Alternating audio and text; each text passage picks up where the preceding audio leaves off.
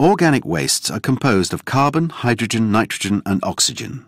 The majority, resulting from the death of living creatures, animal or vegetal, are generally destroyed and digested by bacteria.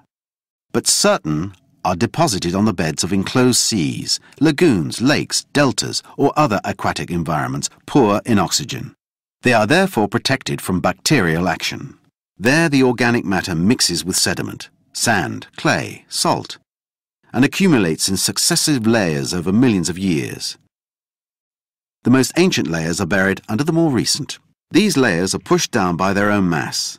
The phenomenon of plate tectonics, disturbing the Earth's mantle, breaks them up and takes them deeper into the Earth's crust. The further the sedimentary layers subside, the more the temperature and pressure increase.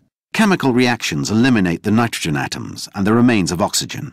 They leave only molecules formed from carbon and hydrogen, which constitute the liquid and gaseous hydrocarbons. These hydrocarbons are to be found at the heart of a rock called the source rock. The hydrocarbons move around below ground because, being lighter than water, they tend to make their way towards the surface of the Earth.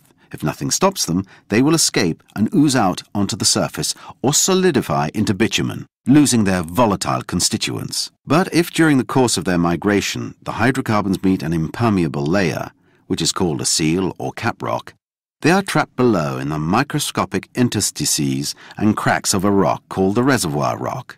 In this reservoir rock, the gaseous part of the hydrocarbons rises slowly above the oil, pushing the water below.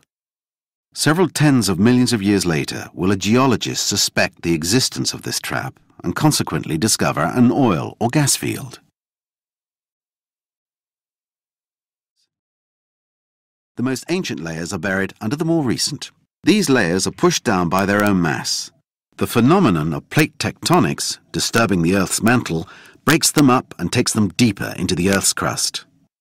The further the sedimentary layers subside, the more the temperature and pressure increase.